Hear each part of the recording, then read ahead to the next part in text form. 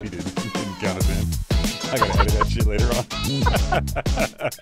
Oh, we're already recording. Sound like a South Yeah, Park be episode. careful, be careful. Yeah, be careful. Haroon's putting us officially on the hot mic. We need one of those on-air signs or something. Haroon, we're gonna go ahead and pause here so you can open up your beverage. Yeah, we're waiting. I am out thinking you tonight, bitch. Yeah.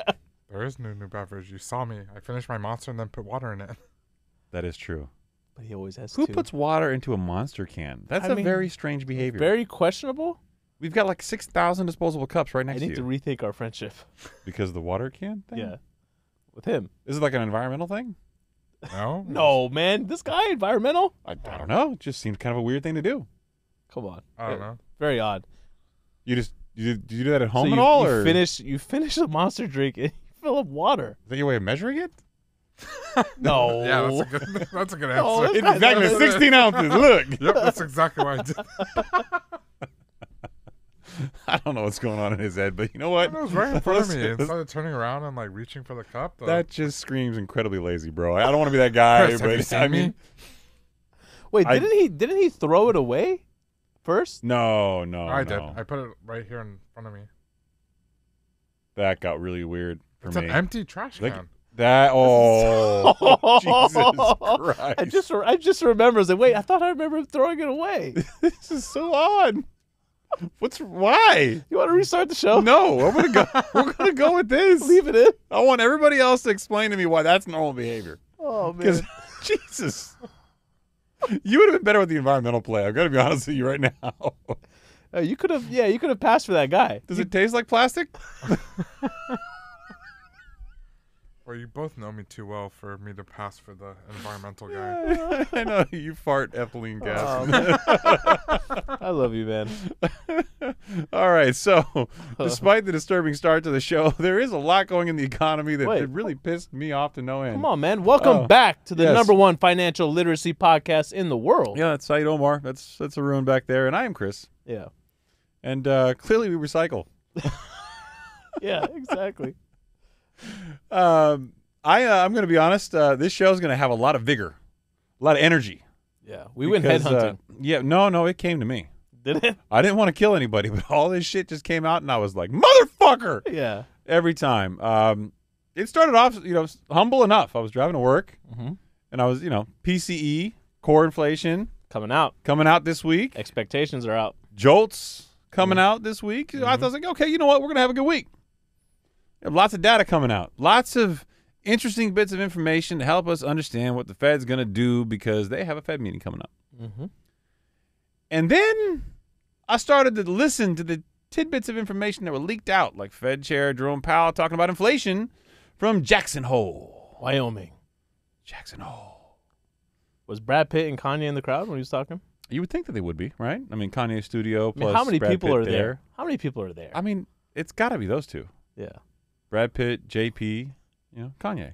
Easy. Yeah. You say easy or easy? You'll never know. Yeah, I guess you'll never know. Jerome Powell also took it to a next level when he said that it takes time for the slowdown in rent rises to show up in the Fed's inflation gauge. All these topics just anecdotally pissed me off to no end, but we'll get into why later on. The Fed's Mester decided that he wanted to open his big fat mouth and said that's right. Put some respect on her name. her dude. big fat mouth. I was looking at a picture for like an hour today. You think I would have known that. Sees another rate hike, says that rate cuts may have to wait. Okay. So we don't like her, but I got some other FOMC members that I do like, and I know you'll like that I've quoted. I'm going to go out on a limb and say one of them is not Neil Kashkari. Definitely not. Yeah. He's not allowed. Not Public him. enemy #1. And then, of course, we had a Fed may have destroyed the housing market by doing something by one of my favorite economists, Mohamed El-Erian. What? So before the show, I was sitting with Haroon, and I was like, On his lap? my middle name is Mohammed. His name is Mohammed. I always heard that Mohammed is the most popular name in the world, so I Googled it just to... Wait, whose name's Mohammed? Me? Mohamed El-Erian. No, Not- mine. Okay, I was like, Did you Mohamed really El-Erian. ask if your name is Mohammed? well, he said him, and I thought he was talking about me. So you weren't listening to the show So at all? your job is to listen to the show. Like, that's a fundamental part about... Jamie would not do this to Joe Rogan. Yeah. Okay? Joe, what did you say? Or Doug. Yeah, Doug definitely would not do this. No. Yeah. Come on, man. So guess what? It was number 3 on the list. Mohammed's number 3 now? Number 3. You dropped down? What's number 1? Okay. Take a guess. Female name. I'll let you female take name a is guess. number 1? Yeah. Kim. No. You got to think more like Hispanic Spanish culture. Okay, that. Maria. Oh, come on, let Oh, him guess, okay. man. Yeah. The listeners were waiting. They're like dragging, like, come on, man. And then number 2, I had no idea. I don't even know what ethnicity it is, but Nushi. I'm sorry, what? Nushi. Spell that? Nushi. That's the number 2 most common name Most in the popular world? name. And then 4th. Fuck you. Call it bullshit. Let's call shenanigans. Haroon, let's pull this bad boy up. Yeah. We're going to do this right now. And then There's third, no way in the world Nushi is number 2. third was Muhammad, and 4th was Jose. Yep, Muhammad, Maria, and Jose. I buy Nushi. All makes sense. Get the fuck out of here. I don't understand. Are you pulling this up, Haroon? It's on 4beers.com. 4 bears. 4 beers. Number 2 is Nushi. 55 million. Get the fuck out of here. Can you Google? Look, Muhammad's on there twice or 3 times in the top. Wait, 4 times in the top 10. Different spellings. So if you add all those together, Muhammad's number 1. Muhammad. Nushi, forename, user surname from Sanskrit, meaning sweet. Most prevalent in China. I had no idea. I would have guessed India. Oh, China. That's Nushi's a Chinese name? I would have guessed Indian, right? That's weird. Yeah. Hey, don't call them weird, bro. I'm not calling the culture weird. I'm calling the statistics Those are weird. 55 million 1-star reviews you're dissing right now. Come on. I mean, they're not 5 stars. No, they're going to give us 1-star reviews. Oh, you mean all the Nushis in the world are getting united against the podcast? Yeah. Okay, that's terrible. There's nothing I can never segue from that. Yeah, it's hard. What do you want me to do? Yeah. We talk about Goldman Sachs, talk about Zillow. Zillow's also a piece of shit like they normally are, but they're doing even more piece of shit like antics now. We'll talk about valuation reset in the market because there's some IPO stuff happening as better stock crashes 90% because Saeed put this in the show because he knows I fucking hate their CEO. Was it Vishal? Is that what his name is? I forget his name, but he was famously known for laying off a majority of his employees In the most insensitive D-bag way. via Zoom. Via Zoom, yeah. But then it was really arrogant. There's recordings of it out there. And then, historically low interest rate cuts could be over. Mm-hmm. Hikes. Interest rate hikes could be over. And we got a new review. We did, yeah. Yeah. This from our guy, Vic Ramirez. Actually, we were exchanging, we had a little conversation back and forth, healthy discussion on monetary policy versus fiscal policy. And he's like, I really enjoyed the conversation. He decided to leave us a review. I was like, wow, man, you're so kind.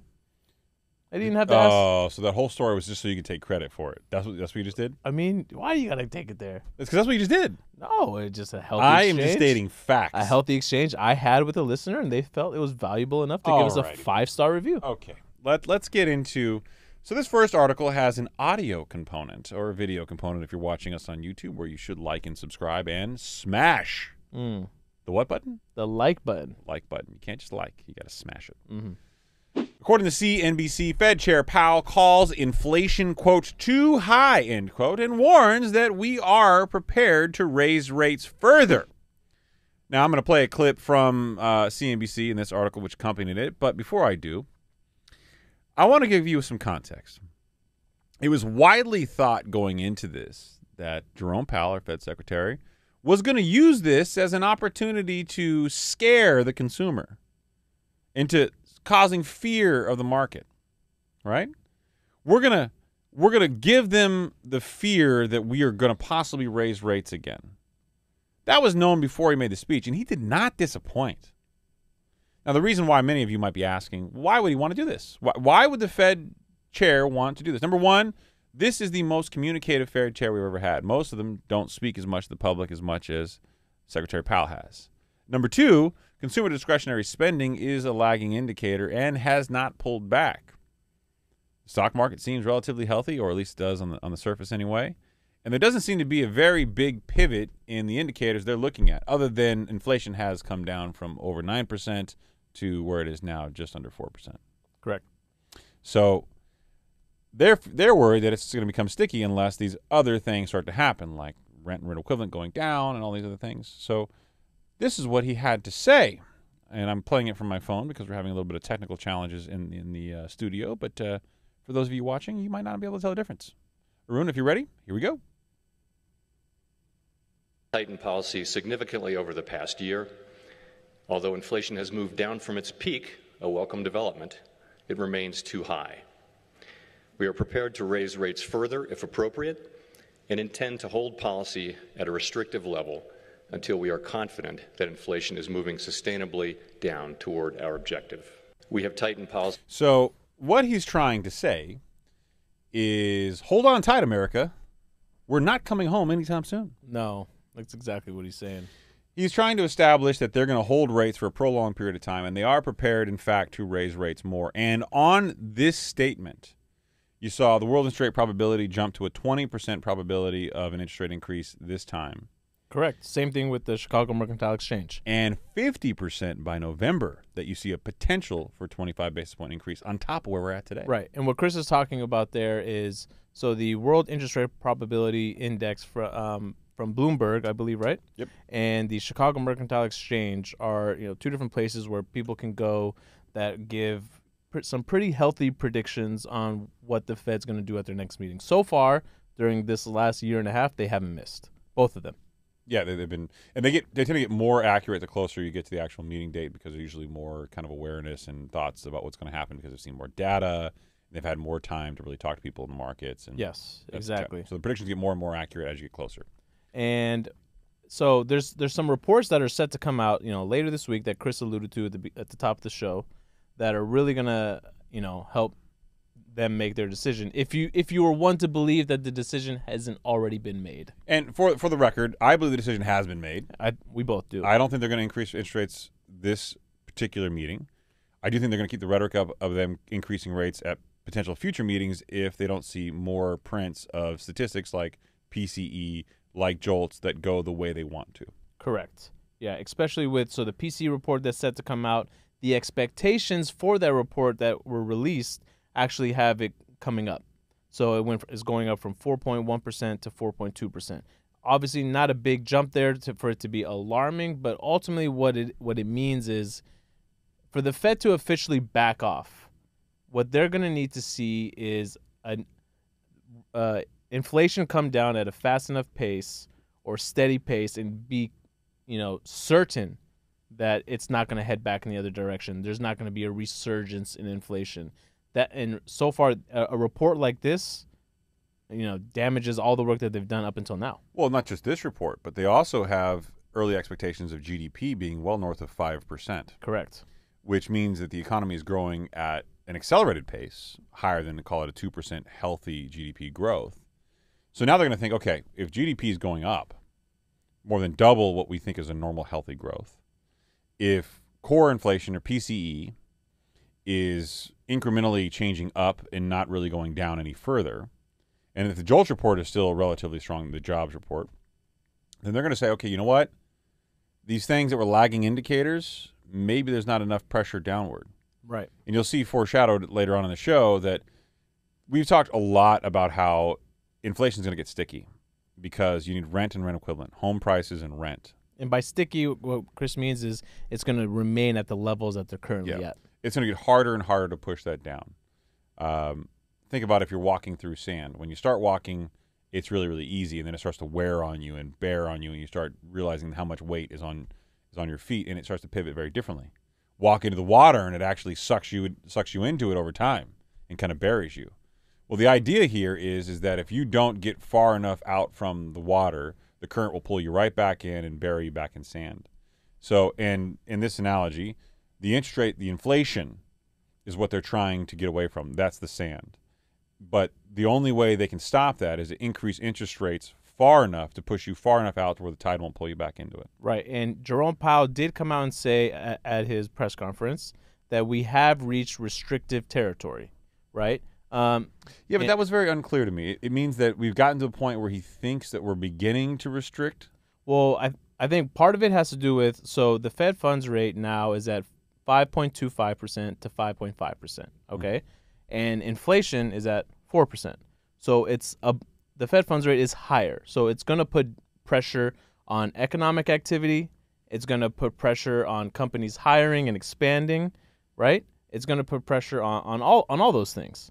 So that is what he wants to see it have an effect. And this PCE report and the jobs report coming up is really going to tell the story here. Can I ask you a random question? Sure. So, we've had a little over a year now, of Powell being front and center of the media and delivering his message with almost like a poker face, right? Yes. What are your thoughts on him? Do you feel like Jerome Powell is authentic and doing the job well, or do you think that there's more at play? Is he good? Is he bad? I mean, what do you think? I think that he understands the assignment. He understands that, look, everyone is reading the tea leaves.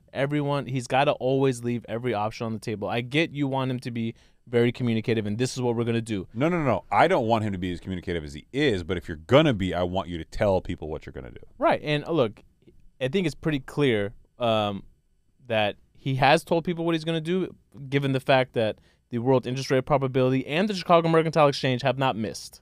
No one, and the economy has continued to produce, and the only reason why the consumer hasn't fully pulled back yet is because they said, we don't believe you. But when all along he said, look at the summary of economic projections. I've said that it's going to take till 2025. The terminal rate on the dot plots that all the FOMC members, select has been within this range.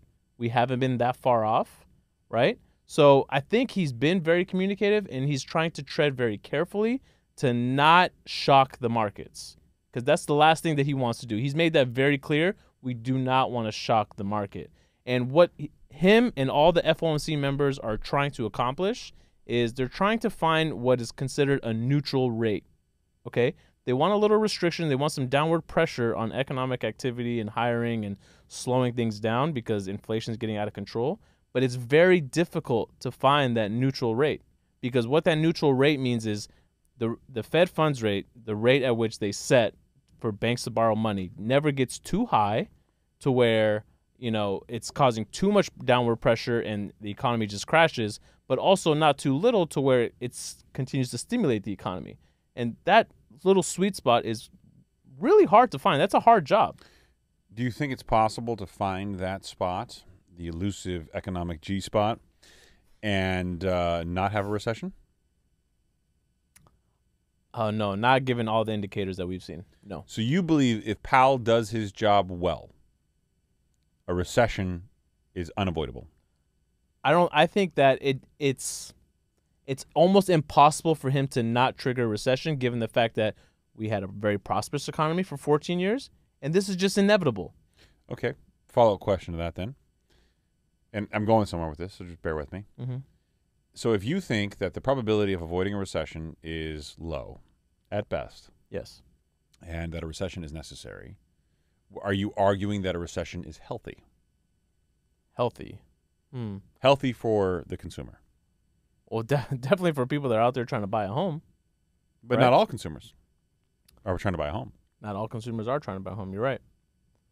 I mean, that obviously not everyone's in the same position, so that's hard to say. So the reason why I ask all these questions is there's a lot of debate as to his efficacy, if you will. How effective has he and his reign been? And I don't know that we're ever going to have an answer in the near future. It'll take us probably decades and somebody else being his successor before we really look back and know whether he did a good job or a bad job.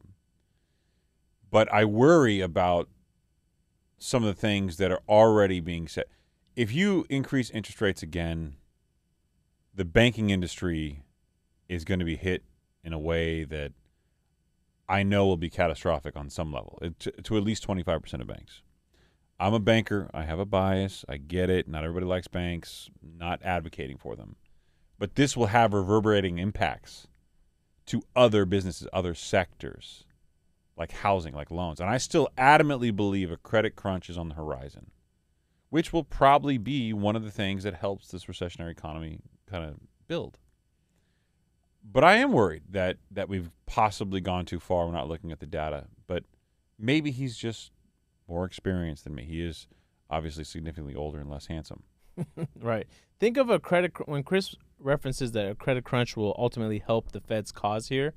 What I think of when I see it is I think of like a wrestling match, and someone is getting tired and they come and they tag somebody else in to come finish the job, like the teammate. That's what I feel like the credit crunch is going to do to ultimately get inflation back down. I watched that Joe Rogan Hulk Hogan episode. So great.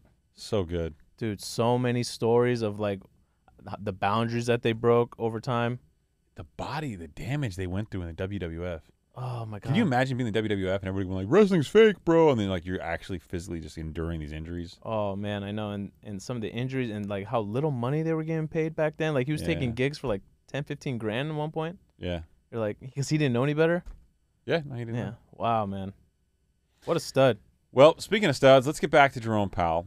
There's another article we got here from Market Watch. This came out of really the same meeting, but it was a different kind of narrative, if you will, from the meeting. Jerome Powell says it takes time for a slowdown in rent rises to show up in the Fed's inflation gauge. And we have talked about this on the show at great length, so we'll bore you the full recap. But suffice it to say, the data that comes in from the rent collection data, agencies, if you will, and companies, it's coming from different sources. It's coming in at different times. It's very, very delayed, and it's a lagging indicator. So it's going to be inefficient data, 6 months behind. It's going to take time normally. And what needs to happen in order for it to come down, home prices need to come down.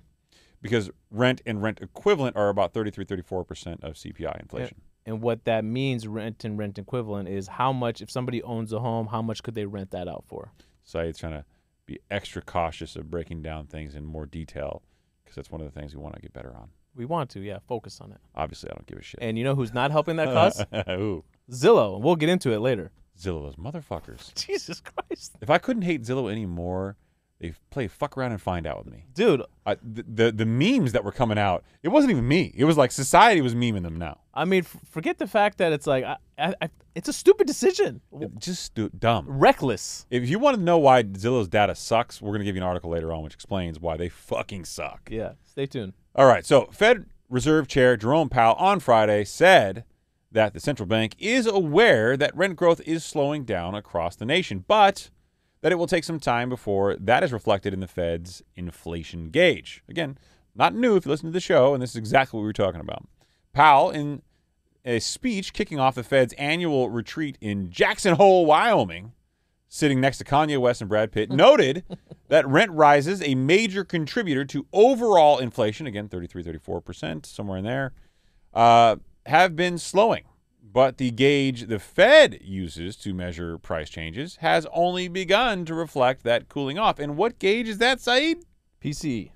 Core inflation, which core inflation is coming out this week. Yes. And if Saeed's supposition is correct, it may go the wrong way. It may go the wrong way, which is all kinds of bad news. All kinds of bad news. But it sounds like, at least in some context, that the Fed Secretary Jerome Powell may be expecting that and prepping us with his communication here. But you know what I think it'll expose? Because if it does go the wrong way, and we've mentioned this before. I actually made a reel on it. It was like one of the first reels that I made. It was, how they chose to pause, but the data didn't necessarily show that it warranted a pause. So it makes it seem like the pause was predetermined, right? So some of this data that comes out, if it's not favorable for a pause, you kind of question, like, wait a minute, this doesn't really feel like you're being data dependent. It doesn't. And that would probably be my number one criticism of the Fed. If you would ask me the same questions I asked you, which you didn't because you're rude, I would say that has been a big criticism of Jerome Powell in my mind. But is that it feels like a lot of the decisions were predetermined so much that the World Interest Rate Probability and Chicago Mercantile Exchange got it right. But you also don't want a Fed that is overreactive either. No, I get it. But there's nothing wrong with choosing to overreact by not reacting. Yes. You know what? Not really feeling comfortable with X, Y, and Z data. Mm-hmm. Let's wait a little longer and figure it out. Yes. But their propensity to do so in recent months has been one time to wait. And they almost foreshadowed they were going to wait before they even got the data in. Which it doesn't make sense why they're in such a hurry, right? I don't know. It's That's like, weird okay, like if the economy was in shambles, right, or there's mass layoffs happening across the nation, then okay, we got to get this right. Hurry, we got to fix it. Yeah. But right now, GDP great, unemployment 3.5%, Like, Yet in the 1970s and 1980s, they raised rates at a pretty fast clip, but 25 basis points consistently every single time, or 50 basis points in the other recession every single time until they got to their definitive final rate. but how long Their terminal rate. that process for them took? How long? How many years? Start Start to finish. a year and a half, I think, in the first one, and the second example was like In the around 80s? 8 or 9 months. I No, want the to say the 80s took longer. 80s probably took longer. But, So the attempt, I guess. but they were fighting hyperinflation, and they had indicators. I mean, I would say the economy is much more responsive then than it is now. Like, why not take the same consistent cadence? This whole bell curve thing, the Fed has never explained that. Right. They've never explained that. And the whole market is pissed off because if you're in banking, you're saying, well, why do we go so fast? And if you're not in banking, you're like, well, the treasuries aren't moving. Like, it's very polar. And the Fed, if they're going to be communicative, explain yourself, man. Mm-hmm. Like, you work for us, dude. Yeah. Why the bell curve? Why? Yeah. Give me some logic. Give me some logic. So I Finish reading before we start getting to that? Or you want Yeah, to go yeah, ahead? yeah. Go ahead. What else you got going on here? I was just gonna cite some of the other FOMC members. Let's get into the rest of this. There's a couple more Okay. paragraphs, and then we'll go into the FOMC members. So, quoting again from the article, in the highly interest-sensitive housing sector, the effects of monetary policy became apparent soon after liftoff. Mortgage rates doubled over the course of 2022, causing housing starts and sales to fall and house price growth to plummet. Which is interesting phrase. House price growth to plummet, but not home values to plummet. Very key distinction. You're right, because I think I saw something that said that I think the average sale price of an existing home is creeping up, if not has already surpassed the sale of the average price of a new home. Yeah, which is wild. Weird, yeah. So Powell said after the Fed raised interest rates last year, mortgage rates doubled. The 30-year mortgage rate is now at the highest level since 2000. This article says 2001, though. I think that's actually incorrect based on today's data. Growth in market rents soon peaked and then steadily declined. Powell said the slowdown in rents occurred due to higher interest rates, but also due to, and I'm quoting here, the softening in real household income growth over the past couple of years, he said. Now, again, mind the words. Real household income growth, not declines. It just grew at a slower cadence. It didn't reverse course. Right. So, in July, the yearly rate inflation rose to 3.2% from 3% in the prior month. I believe they're citing CPI there. They are. The more than 90% of the increase in prices was due to rising housing costs. This is the sentence. I'm going to repeat it again. More than 90% of the increase in price was due to rising housing costs. This is why we have been so just insistent that home values need to come down. This is why Dave Ramsey is looking at me over my shoulder every single night. We keep the book there. We have believed from day one that this would ultimately be a big problem for what the FOMC and the Fed Secretary is trying to do. And in order to get to where they want to go, we knew that this, just from a statistical probability standpoint, if 90% of the increase in prices was due to the rising housing costs have to go down in order to get inflation to the target rate. Right. And the situation that we're currently in with the Fed needing this, because right now, initially when they were targeting inflation, they were targeting goods inflation. They got that under control. Yep. When they got that under control, services inflation went up. Something that they can still feel like they can, apply a little pressure on and hopefully control in the coming months. But housing, they've never dealt with a problem like this where housing is controlling this so much and people haven't lost their jobs, no need for them to, put it back on the market and sell. 92% of homeowners have a, mortgage of under 6%, right? So that they're stuck, man. Something's got to give. And people forget that a seller is also a buyer generally. Correct. If you're going to sell your house, you have to buy somewhere else or you're going to go somewhere else. It's got to make sense. If rents are high and rates are high and home values are high, what are you going to do as a seller? Right. Something's going to break. And continuing on from the article, and this is the article's language, not mine, not Saeed's, and definitely not Haroon, who's very quiet tonight. Mm-hmm. The Fed wants to get inflation at a yearly rate of 2%. And Powell Jerome Powell is prepared to raise interest rates further to get to that target. But he himself even acknowledged that the way the Fed measures housing inflation has lagged private data sources. Lagging private data sources. Mm-hmm. Rents fell 0.7% in July as compared with last year, according to Apartments List. I don't even know who that is.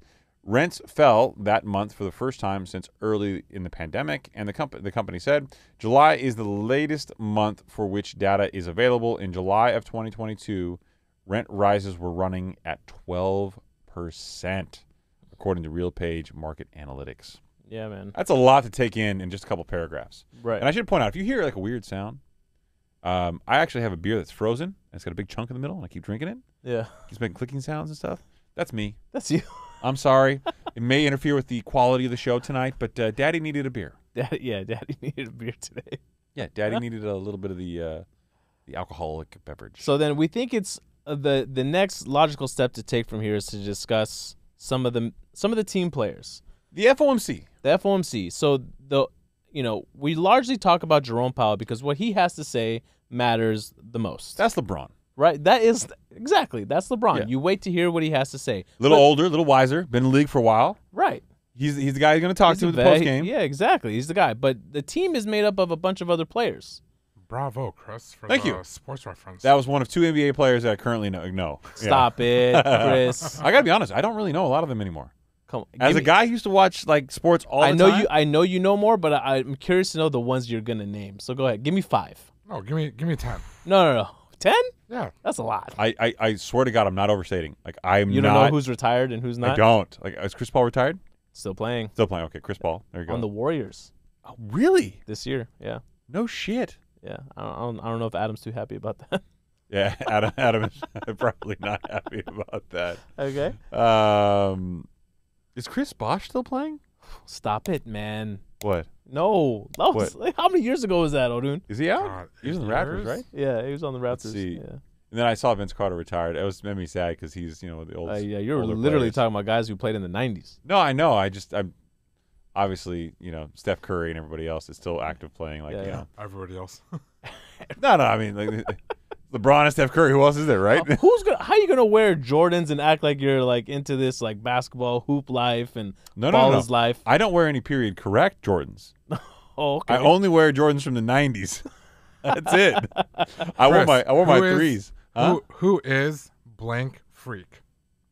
Oh, You got to know that. the Yeah, Greek he guy. knows. I didn't want to. Yeah, give you him said the he said first the Greek word. guy. That's yeah, it. the Greek guy. Yeah, Yeah, the from Greek Milwaukee Bucks. Yeah. Yeah. I don't remember. Giannis. Giannis. There you go. Yeah. I'm not gonna butcher his He last name. honestly, athletically, I feel like he's underrated. That guy. I've seen a couple of games, like clips and highlights. He's not underrated. He's rated as one of the top 3 best players in the league. and I would say just for not even like his like physical ability, but his like mental awareness of the court is impressively good for his age and demographic. You know what is the most impressive thing about him Huh. is how like his durability.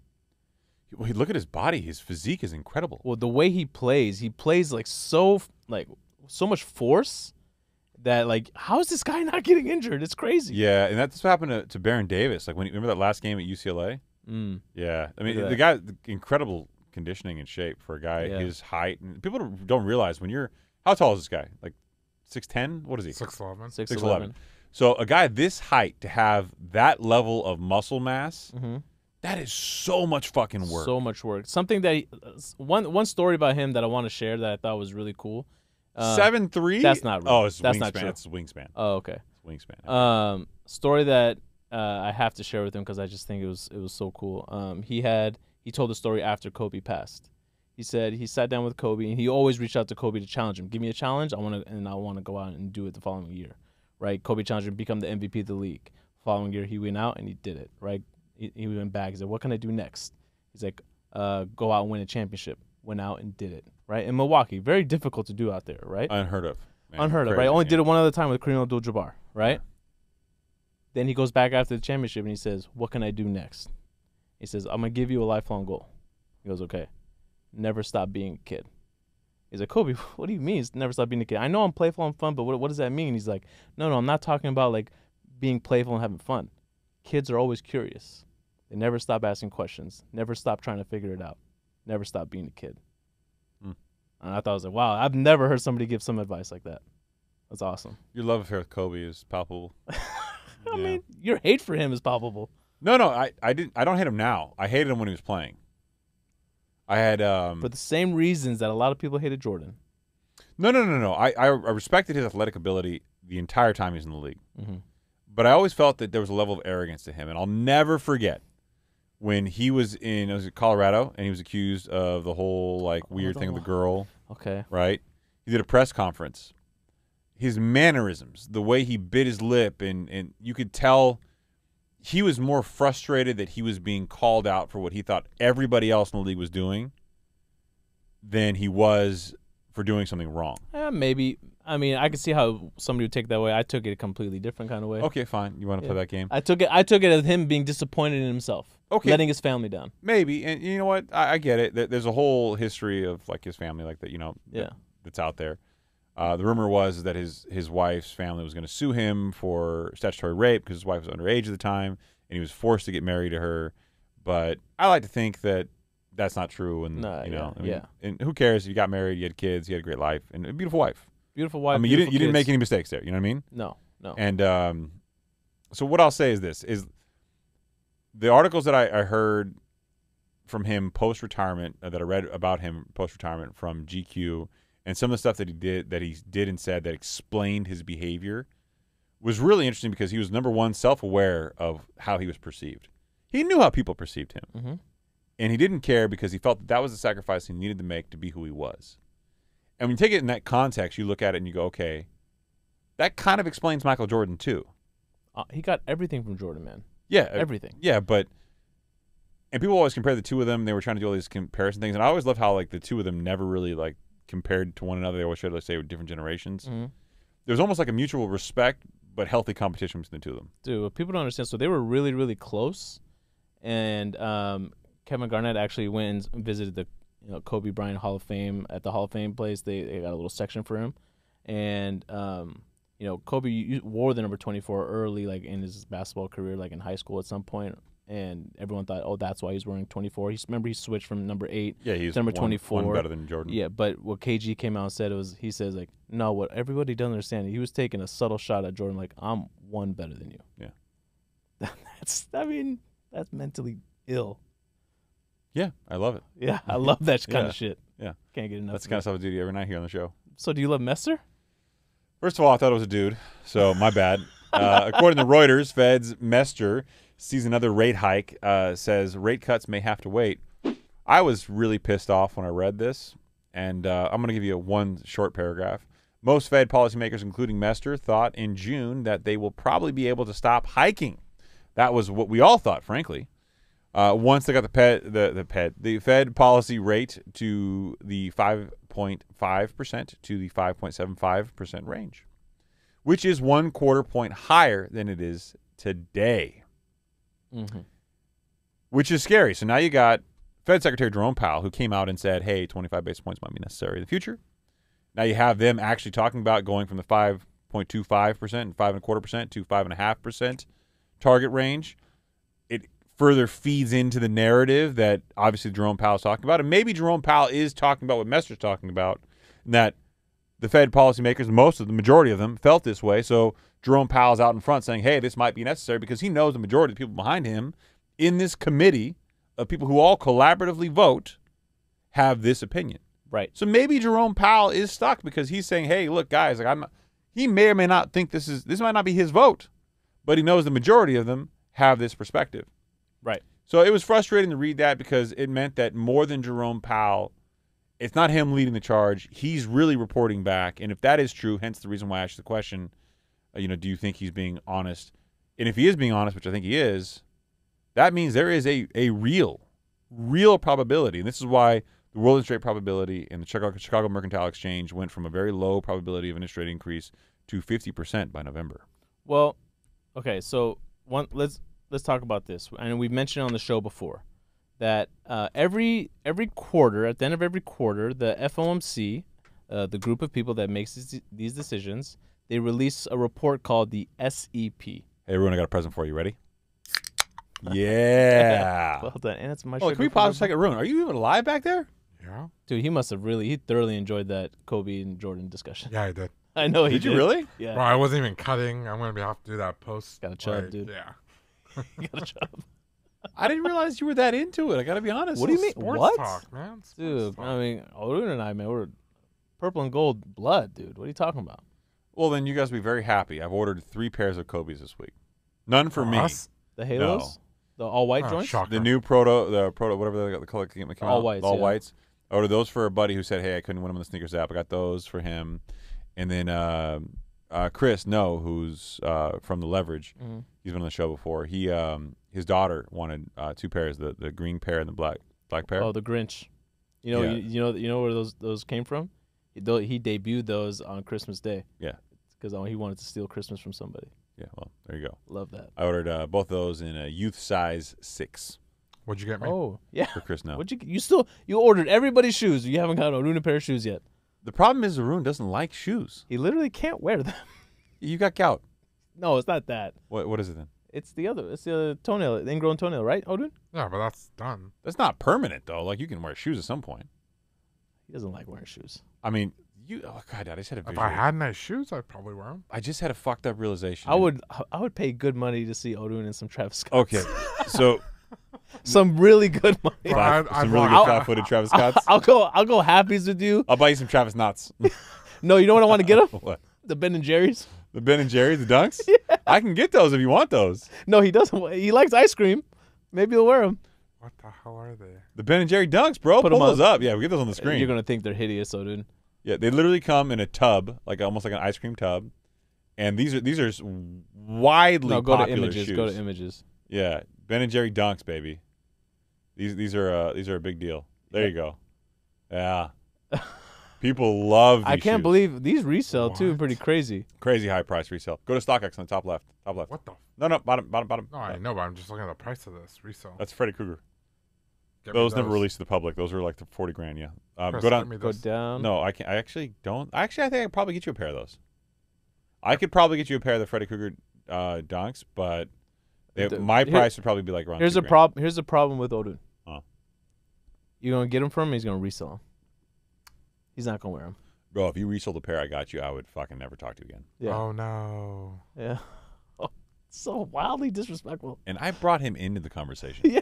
He was back there silent as shit. You were being the good guy. I was like, you know what? This guy hasn't said a lot tonight. All right. I'm worried about him back there. Is he grunting? Is he doing the Billy Goat thing? Yeah. So, okay, back to this conversation. So, at the end of every quarter, the FOMC members release a report called the Summary of Economic Projections. And they discuss everything that they see. They discuss all the reports. They bring it all together, and they give you a great summary of it all. And in that report, they release something called a dot plot. That dot plot basically references the 18 FOMC members and where they see the Fed funds rate ending up at, given the current market. The last time this report came out, which I believe was in June, right? There's 18 members. 2 of the members thought that the rate would end at 5.25%. Well, they were wrong. We already passed it. Okay?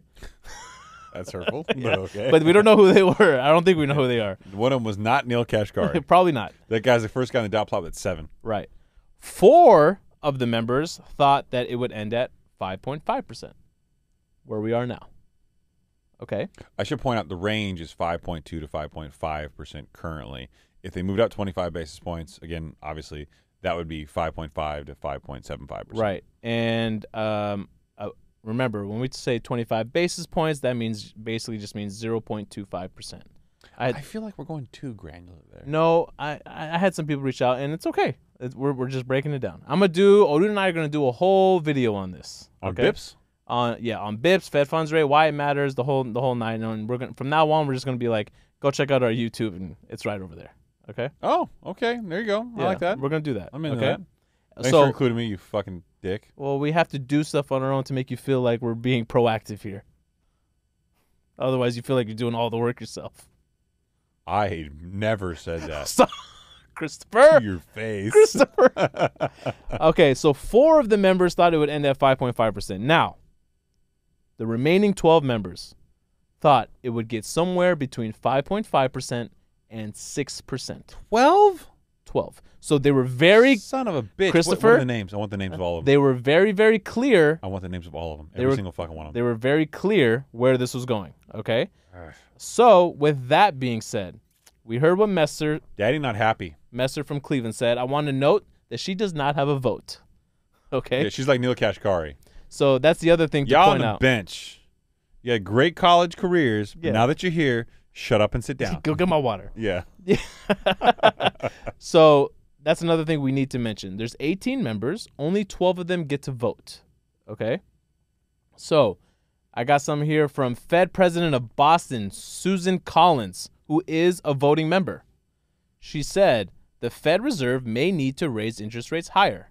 We may need additional increments, and we may be very near a place where we can hold for a substantial amount of time. Don't like Susan Collins. Don't like Susan Collins, right? She's out. But she's got a vote, so it's kind of scary. So, like, this is why it's important to hear it, because, okay, we know Jerome Powell has a vote, and he's the one in front of the cameras, but we should hear from the other people that have votes. What about John C. Williams? Man, fuck Williams. But I Him got too? No, I got Patrick Harker, who I think you're gonna like. He's Fed president from Philadelphia. Philly. Love Yeah, Philly. Love Philadelphia. Yeah. One of the best cities in America. Depends on what his vote is. Hold on a second. Go ahead. He says, right now, I think we've probably done enough. Best city in America, Philadelphia. The rate increases are at a restrictive level, so let's keep them there for a while. I see us staying steady for the rest of the year. Yeah, okay. Yeah. You know, and that goes alongside. Sounds like a fucking brilliant man to me. Sounds like someone who's very reasonable. Probably tapped in. Yeah. Knows the banking sector, knows the economists, like, Yeah. you know, general consensus. Yeah, Probably feels like he's smarter than everybody else in the FOMC, but doesn't want to tell him. exactly. So Smart guy. He feels like we've done enough, and that, you know, eventually something will happen to the housing market. What's she got over there? A segue for your housing market article. And I want to see what she got. You ain't got any names? No, That's it? That's it. Those are the two. There's 12 members. You gave me 2? Well, that's the only two that I could cite. Yeah. This John C. Williams is a bitch, huh?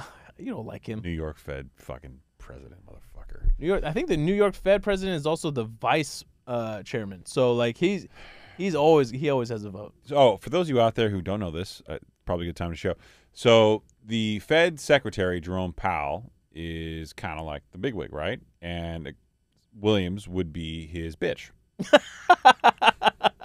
Yeah, he would. His number 2 Number 2. is But not all. Commander Riker to the Not Kirk. all vices are bitches. I mean, I never got to see that Cheney movie, Dick Cheney. In for full disclosure, I would be the bitch at my job. That would be me. I mean, that's been proven. Yeah, that's my job. Yeah. Team bitch. All right. According to Insider, the Fed may have destroyed the housing market by crushing both supply and demand. Top economist Mohamed El-Erian says, which we now know is no longer the number 1 popular name in the world. It's number 3. But if you add all Oddly the other behind Mohammeds, Nushi. if you add all the other Mohammeds, it's number 1. Yeah, there's Muhammad. Yeah. Muhammad. Yeah. How come everyone's spelling it differently? Phonetically different. If you're going to be that serious with the spelling, I mean, it really should be number 1. Yeah. Yours is Mohammed? AD. Good job. Almost. AD? Yeah. Muhammad. Yeah. Very Afghan way of saying it. Muhammad. You get very hairy knuckles. Every time I slap your knuckles, It's my way to pay tribute to Robin Williams. it muffles the sound. Yeah. Robin Williams had some hairy That's what ass I'm going knuckles. with. This is out of respect. God rest that man's soul. He was a great comic. Love him. God damn it. Better, if you haven't seen Robin Williams stand-up comedy, by the way, you owe yourself a favor. Go check out the vintage stuff. Yeah, The if you vintage like- stuff is amazing. If you like Robin Williams for the acting that he's done, Different man. you would never even believe the type of comic he was. Robin Williams is more like Eddie Murphy raw than he was like the Robin Williams you saw. Exactly. Yeah. But okay, given that, okay, we both appreciate his stand-up. What's your favorite Robin Williams movie? Ooh. Another topic Haroon's getting a chub over. The idea of him getting a chub is a chubby guy getting a chub. It's very. He's cut weight. And for the listeners, 17 pounds. For the listeners, you guys need to send Haroon some love. He's cut 17 pounds. And he's not on Ozempic, surprisingly. Not yet. Not yet. Look, for the right set of circumstances, I might get on Ozempic. I'm not doing too well over here. That guy's lost 17 pounds. I haven't lost an ounce. Yeah. Or my sister yesterday after breakfast was like, "Hey, no, seriously, are you on that or no?" I'm like, "No." That did not sound genuine at all. Hold on, you didn't sell that. No. You might be, dude. That's like every dude in Hollywood right now. You on Ozempic?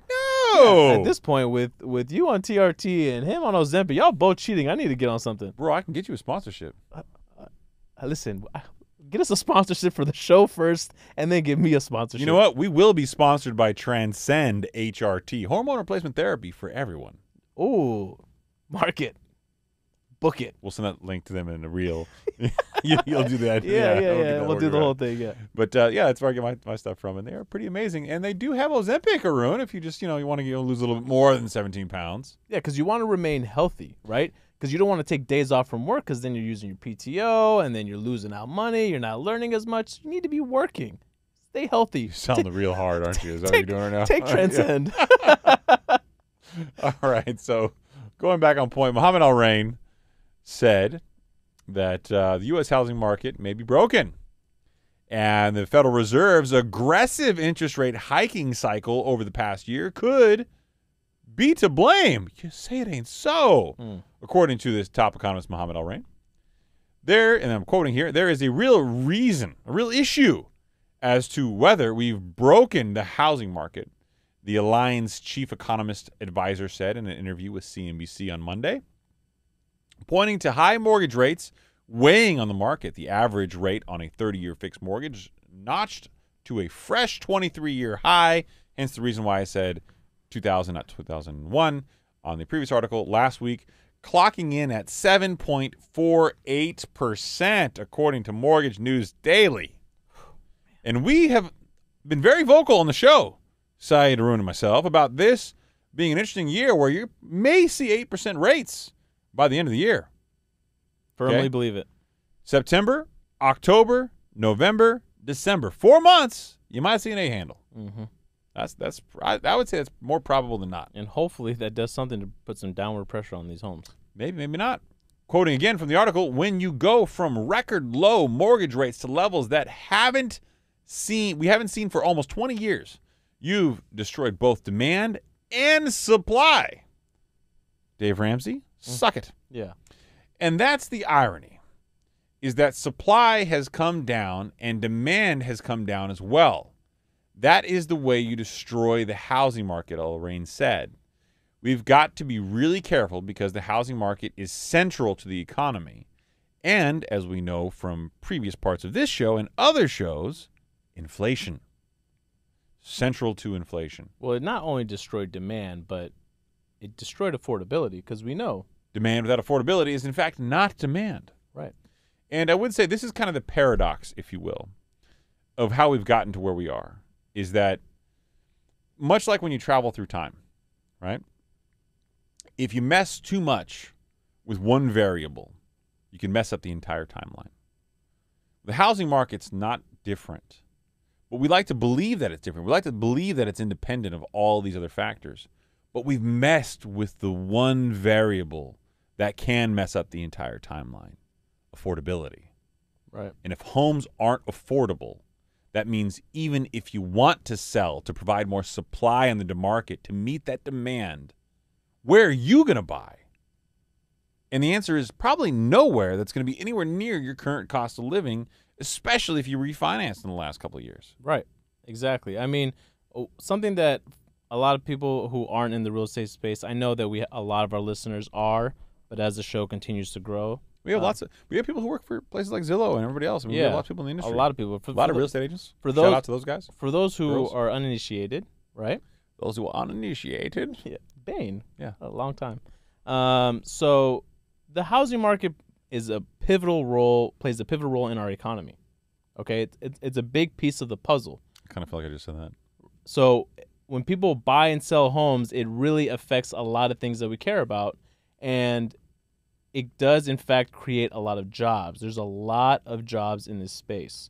So as rates continue to go up and there's less and less, volume out there, it affects a lot of people. And just a few of the jobs that I could think of that I want to put together that it impacts in case you're wondering, okay, I don't really understand how big this market is. It's everyone from appraisers, from title and escrow professionals, to home inspectors, to interior designers and home stagers, to banking and, lending professionals, building materials, and the retail stores that are affected by them. Home Depot, think Lowe's, right? You got your moving companies, you got your storage companies. I mean, the list goes on and on, man. Mm-hmm. So this is gonna really affect, the overall economy. And shockingly, how is GDP 5.8% right now? I don't understand. Yeah. I'm not even going to try to fake. That's I understand. I legitimately do not understand. And we know, from just human behavior. I mean, think about how many shows are popular, like on HGTV, all those home shows. I've heard that this pop in GDP is literally Barbie, Oppenheimer, Beyonce, and Taylor Swift. That can't be, man. That's the rhetoric. I mean, I'm going to wait to see the data, and I'm going to wait to conclude based on real, solid, quantifiable data. But that's the shtick. That's what's out there. That's the zeitgeist. That's the world right now. Our guy Schultz is in headlines again. Andrew Schultz? Yeah. What do you say now? He's like, Taylor Swift, man, she's so amazing. I saw that. Yeah. You can't compare her to Beyonce. Beyonce is not on her level. He said he went hating the idea that he was going. Yeah. Didn't want to go to the show. Yeah. Went and was fucking blown away.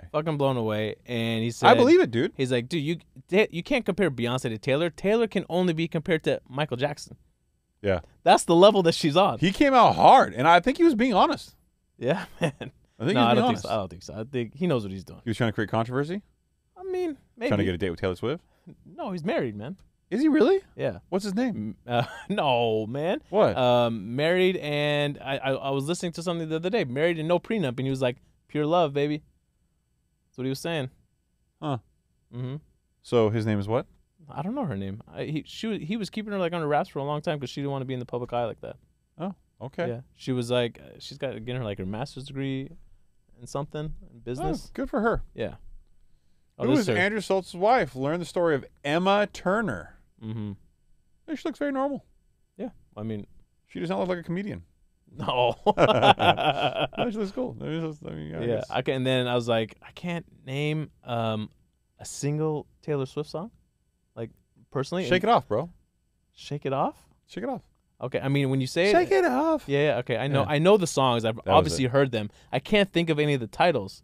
And the only one that I could think of is the "We Are Never, Ever, Ever." This is going. I felt really bad about my Shake It Off thing, and then you said that, and I feel totally fine now. I'm totally. I can't even finish it. Yeah. Getting back together. Those are the reels. Yeah. Those are the reels for the next episode. Yeah, that's a reel. Mark that down. 5724 into the show. And then one other thing that Mohamed El-Erian also wanted to mention is something that we haven't talked about a lot on the show as of late, but we did reference, previously over the last couple months, is the real fear here is stagflation. Stagflation, baby, which ironically was what the fear was when we started this whole interest rate increasing cycle. Right, man.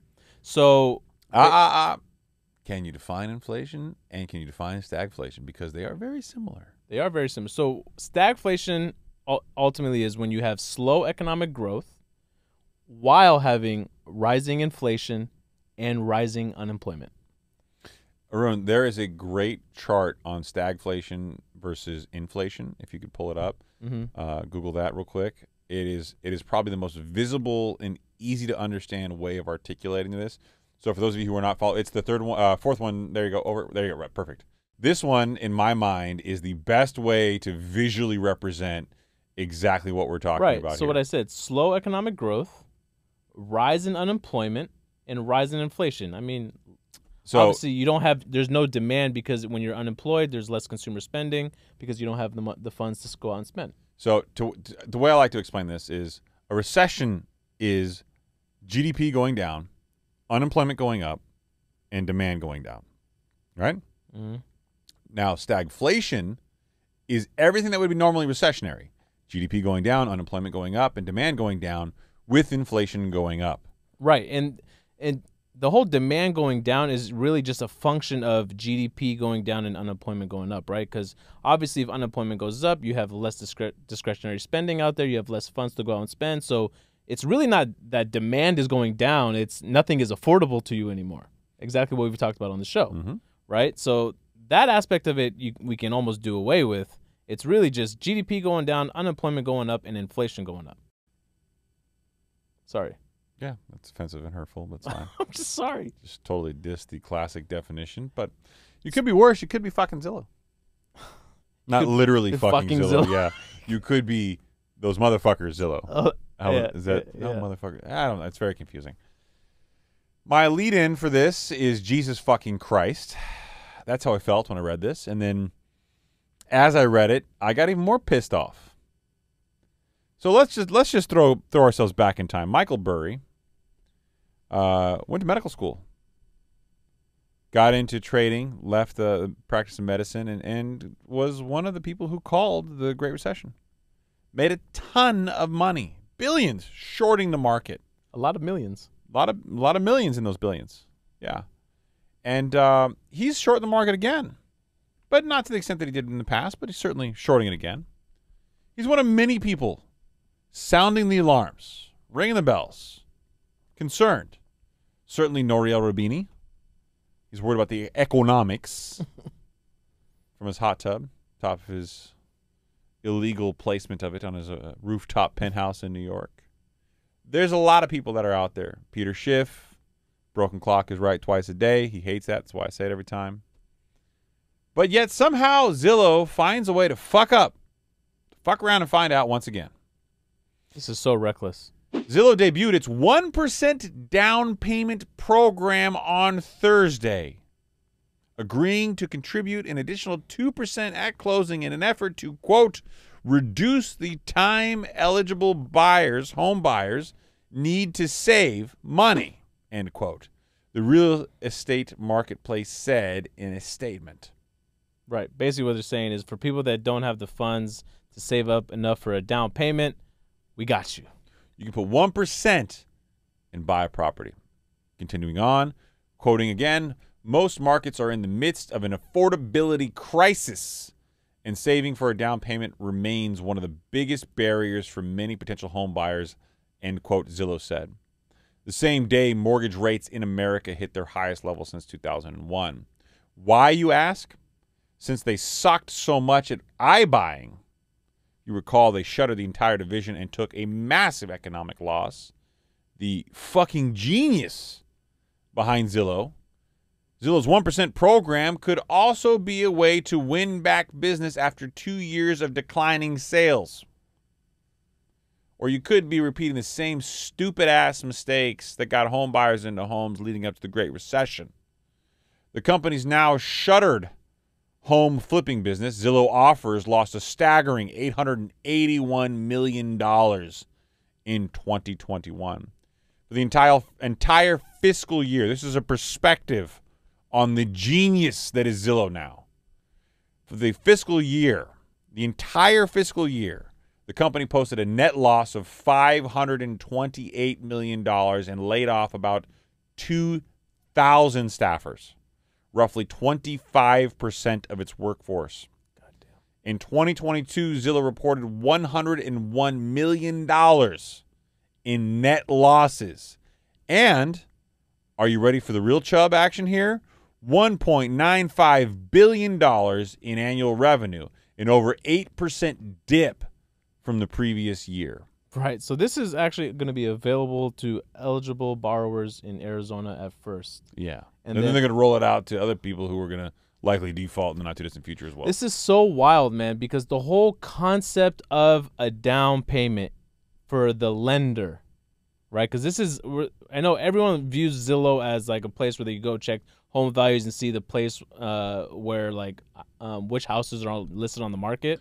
Yeah, but right? if 66,000 realtors, over 66,000 realtors have left the profession this year alone, their main source of revenue is selling data to realtors. Yeah. They have to spin their data in an optimistic way. Now, this is a way to try to get more business for their realtors, who then in turn pays them.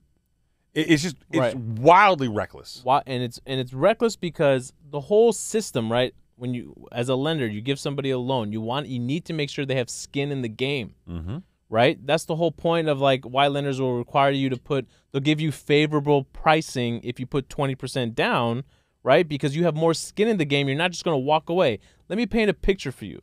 You only put 1% down on, on a home. And let's just say 6 months from now, prices go down 10 to 15%.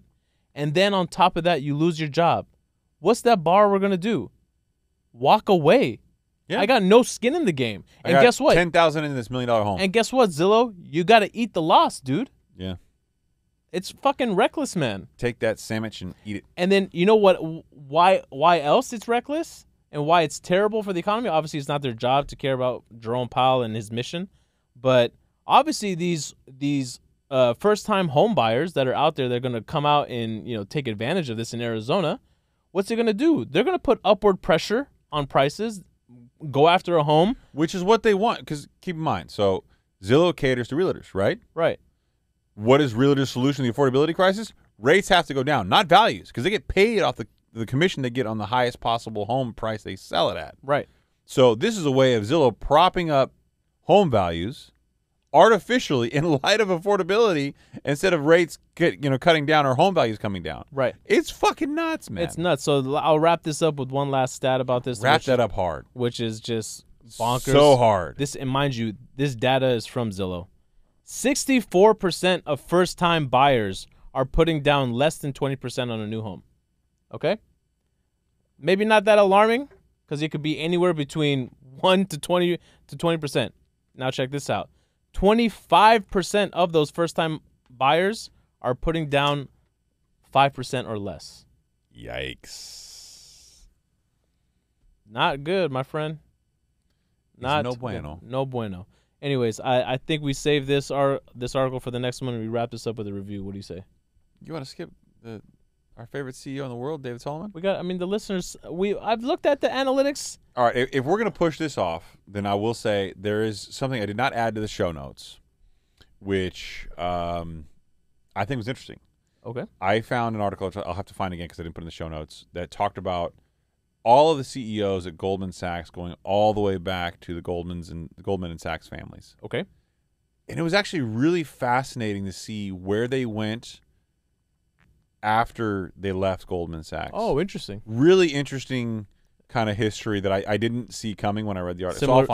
Similar paths? Or? Yeah, no. Very different and very unique and very high profile, all of them. So a very interesting story. I don't want to spoil it because there's some interesting kind of departures. Like one went to Ronald Reagan's office and one went to another president's office. You know where David Solomon's going to go? Coachella. I feel like, he'd be DJing Coachella. Definitely really into cold plunging.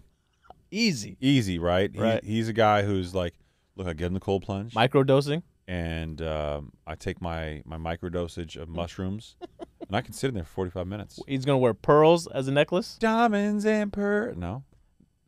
Would you ever rock a pearl necklace?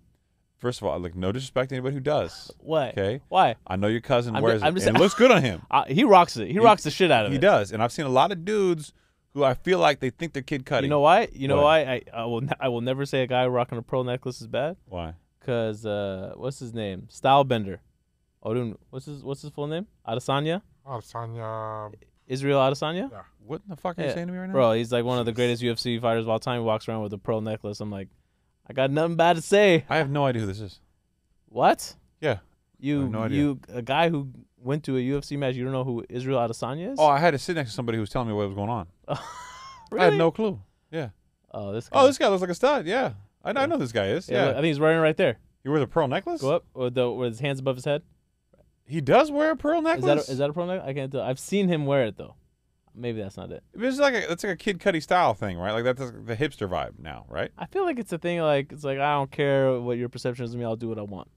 Yeah, same guys paint their fingernails and everything else. He does that too. Yeah, okay. He gets his nails done with like the French tips. Stop it. Swear. Really? As a distraction when you're fighting him, that he catches you like staring at him. He's good, man. He knows all the mental mind games. Okay, that's all weird, I guess. But I mean, I don't judge. I'll just say I would never wear a pearl necklace. Me too. I would not do that. I got nothing against it. I'm still a guy who'd wear a gold chain though in the right set of circumstances. I'm not above that. Yeah, I'm not like flashy, but give me sponsored. I'll rock a gold rope. I'll rock the shit out of that gold rope. Jax. We're sponsored by Jax. Yeah, exactly. I want to see Haroon wear a gold Never chain. turns green. We gotta get. Look how Haroon's been sweating on it for 6 months. I want to get Haroon a gold chain with like a spinner. It's just like spinning wheel? a G unit spinner. With the Ben and Jerry. Yeah, with the Ben and Jerry kicks. We're gonna turn you into that guy. That's a great visual. Hey, do it for the show, man. All right, let's get into this review. Night one of me having a camera. Yeah, exactly. We're gonna get him a camera. All right, this from Vic Ramirez 18, The Higher Standard, 5 stars. You know why? I mean, expected, right? It's honest. He was That's being why. honest. Yeah. That's what he did. The Higher Standard is an exceptional podcast that is very insightful on a wide variety of topics. Wide variety. Not just the economy. Yeah. Sometimes we talk about manicures and pearl necklaces and UFC fighters. Coachella, microdosing tonight. Yeah. We talked about LeBron. Cold plunging. Yeah. Haroon's Chubb. This podcast is my new favorite, and I always find myself tuning in to the latest updates on both current events and the economy. Thank you. Yeah, we appreciate it. Chris and Saeed provide a breadth of knowledge on topics ranging from the economy, credit, real estate investing, and much more. You too, Haroon. Yeah, you too. Just he didn't say that, but we know that he meant that. He meant it. Thank you. Yeah. You're welcome. I highly recommend The Higher Standard for anyone wanting to become more informed on any of these topics. Let's get yachted up. Yachted up! We got to get yachted up. I haven't heard that in a while. I got to tell you, I felt really good about it. Yeah, I mean feel, that means he's been around. It means he's an OG listener. And speaking of which, I actually did want to give a shout out to one dedicated listener today. I don't know if you caught it in the stories on the Instagrams. I did not. But I'm going to go ahead and go over to The Higher Standard on Instagram, which if you're not following, we've been a lot more active as of late. But North Star Financials. Oh, what a stud this guy is. He posted my favorite finance and economy podcast. Started off with I Will Teach You to Be Rich. Moved in All In. And number 3, The Higher Standard. Clearly knows what he's talking about. Yeah, he did. He did give a disclosure, which is fair. The Higher Standard podcast, lots of focus on U.S. and global economy, investing, banking, business, and real estate. Laid back, lots of joking around, and laughs amongst the hosts. You know, I feel like we're laid back. I feel like he's being honest. I feel like we're being honest and authentic ourselves, and that is reciprocated. Right. So thank you to that guy. Yeah. And if you haven't done it, go on Apple or on Spotify. Leave us an honest 5-star review. We appreciate it. We share them with each other right away. I feel like I'm always the first one to catch it. That's not true. The reviews? Yes. Yes, but social media, if you repost us or share us, I'm the first guy to get that. That's true. That is true. And Arun does some stuff around here, too. We just haven't figured out what that is yet. No, he does a lot. Yeah, he does a lot. Yeah. Yeah, at least 6 hours of video editing a week. Yeah. Arun, validate me here? Yeah, I felt like Saeed was waiting to say something. I felt like he was Gonna be thinking of a snarky? jab. No, I was gonna say- I was he gonna say- something. I was gonna say way more than that. Just that. You kind of downplay. He does. You made it I said seem at like that's least 6 hours of That's video it. editing a week. it. Yeah, that's it. That's a baseline minimum.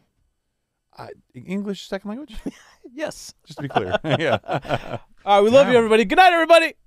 Arun, did you want to say anything in there? You want to? I was just gonna say this is like a part-time job for all of us. It really is when you think about it. The amount of work that we're putting into this show Full time. and not getting paid.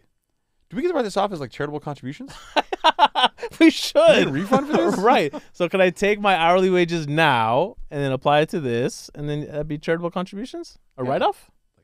You know, if you sponsor the show, it's technically a donation to a charitable organization, apparently. Bye!